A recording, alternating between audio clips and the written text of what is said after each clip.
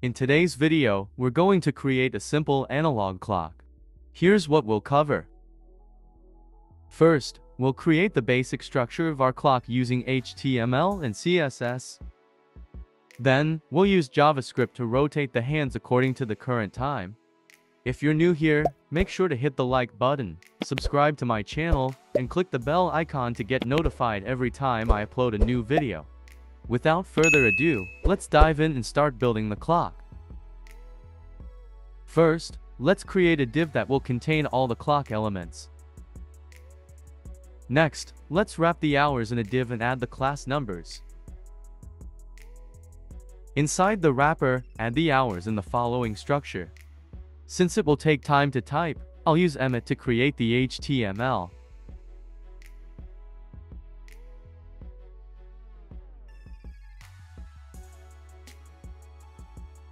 Now we have 12 divs with a class of number and a style which define a variable I. And each hour is enclosed in a span inside the divs. With this, let's start styling in CSS. First, reset the padding, margin, and box sizing for all elements to avoid layout issues. In the body selector, define the following variables. Then, use Flexbox to center the clock on the page.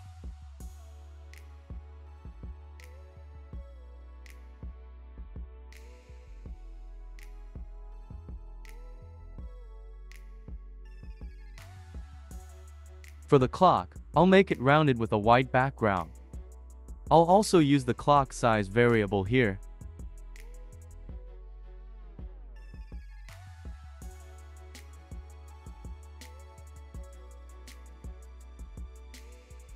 We can optionally add a border, but ensure the clock position is set to relative.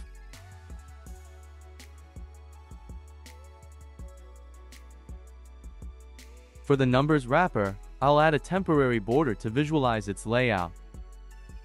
Then, set its size to 100% and position it as absolute.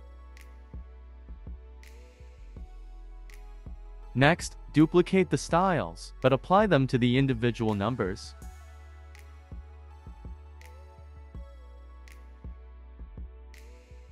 Then use Flexbox to vertically center the numbers. In the same selector, we'll utilize the variable we previously defined in the HTML. We'll achieve this by using the transform property to rotate each number. Use the calc function to perform math calculation. Then access the variable using the var function.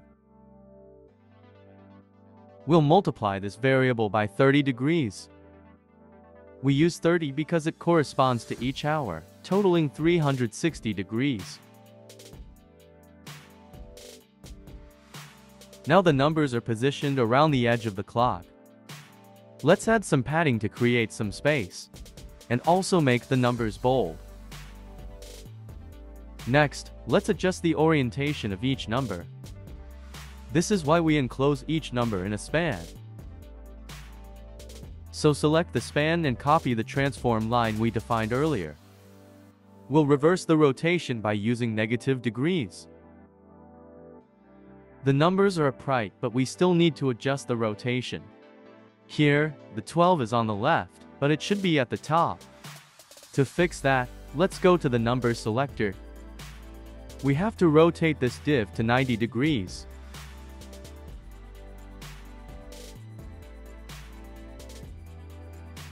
Lastly, update the span to account for the 90-degree rotation.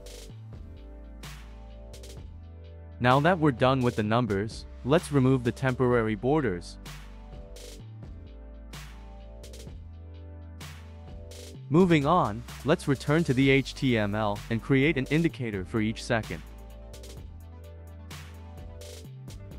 Since there will be 60 elements representing each second, I'll use Emmet again to save some time. Each element will have a class name dot and a style attribute to define the variable x. Then in CSS, let's add a border again to visualize the element. Let's also set it full size to fill up the clock. Then use absolute positioning to stack the elements. Next, create a before pseudo element with a 5 pixel size. Then apply the following styles to make it look like a dot.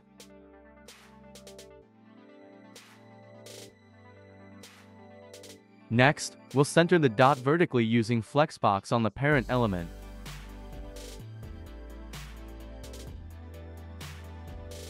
Then rotate the dot element using the transform property.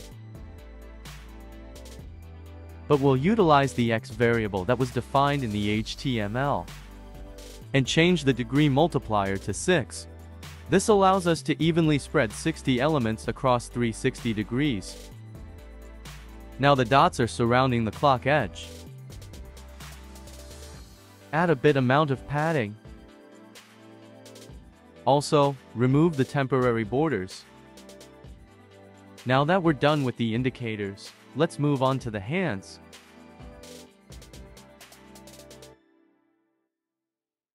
Add the second, minute, and hour hands in HTML.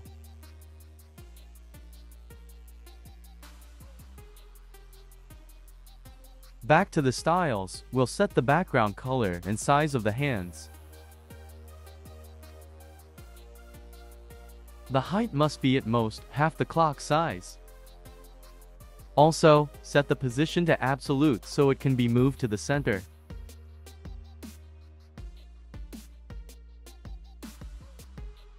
Here, we need to align the center of the element with its parent by using translate. It's important to set the transform origin to bottom for each hand. To understand why, let's go to the second hand and rotate it.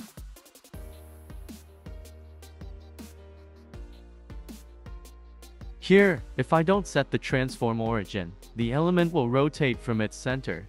That's why we need to specify it. I'll rotate each hand temporarily here, but we'll handle this dynamically in JavaScript later on.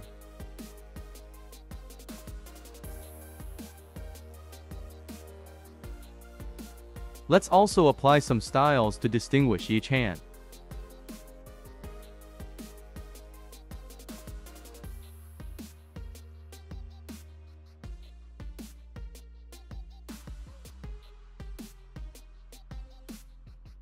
Also make the hands pointy by setting a border radius on the top left and right corners. For the hour hand, let's make it thicker than the others. Let's also cover the part where the hands meet at the center of the clock. Instead of making a new element, let's use the clock selector for this. We'll simply make a pseudo element with the following styles.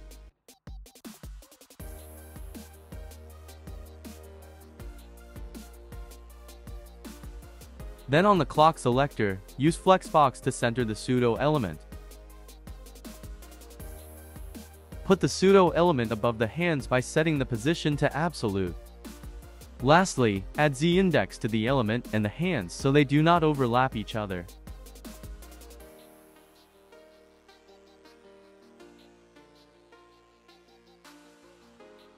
To ensure everything is set correctly, let's manually rotate each hand for testing.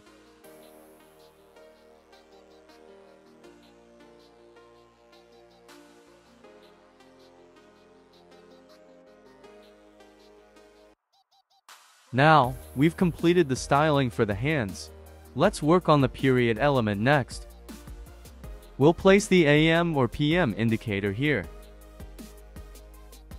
The styles will be simple and straightforward.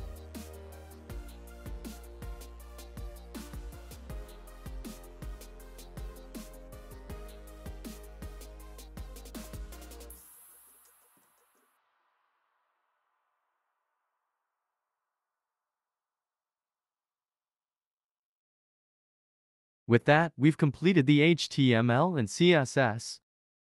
Let's clean up any unnecessary styles and move on to the JavaScript.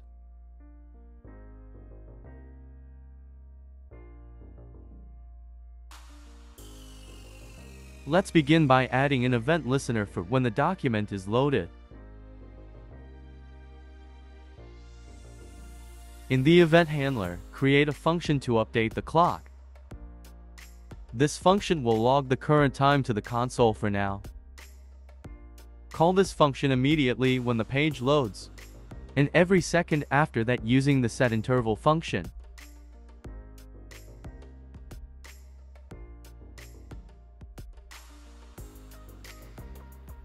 Next, get all the hand elements using query selector.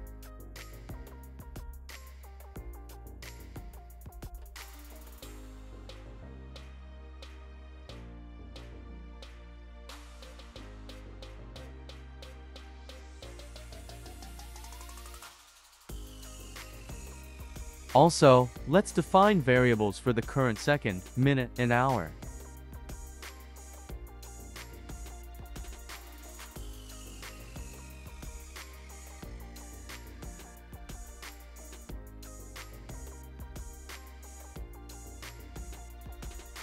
Next, we need to convert these values into degrees. To get the seconds ratio, divide the current value to the total number of seconds. Next, we'll multiply the resulting ratio by 360 degrees and use this value to rotate the seconds hand.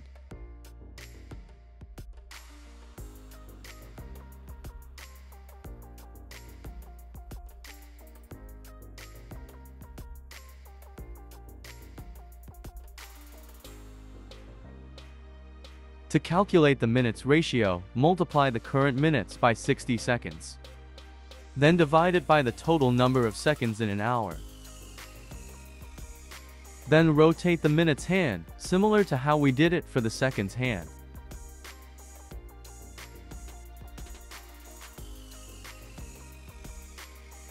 For the hour ratio, use the modulo operator to convert hours from a 24 to 12-hour format.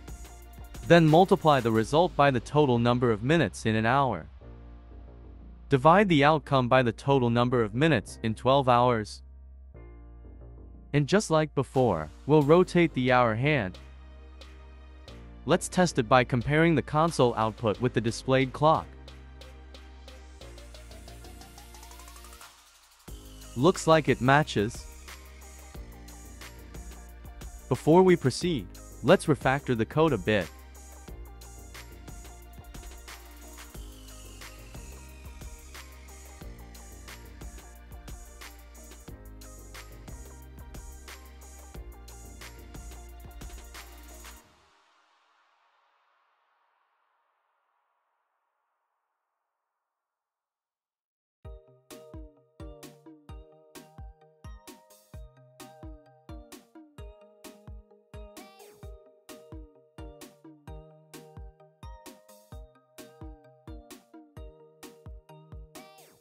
Now, let's work on the period indicator. First, select the period element.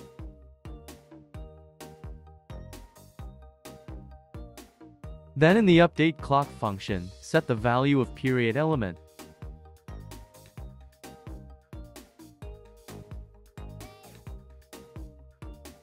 And with that, we're done with the analog clock. There's one thing to consider though. Here, the time just passed for 30 p.m. But the hour hand is pointing exactly at 4. You might prefer the hour hand to be positioned between 4 and 5, indicating it's halfway through the hour, and 3/4 of the way through, when the time is 4:45. To apply that, simply add the minutes to the hours when calculating the hour ratio. As you can see, the hour hand is now positioned between 4 and 5. We can apply the same principle to minutes ratio by adding seconds to minutes. But the change may not be obvious unless the clock is bigger. So, I'll undo this change. It's up to you if you want to keep it. Before we end this tutorial, let's refactor the code one last time.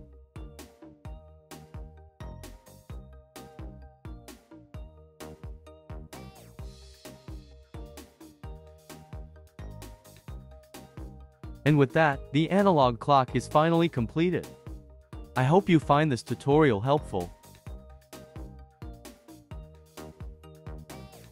If you enjoy this type of content, Don't forget to subscribe, like the video or leave a comment. Thanks for watching.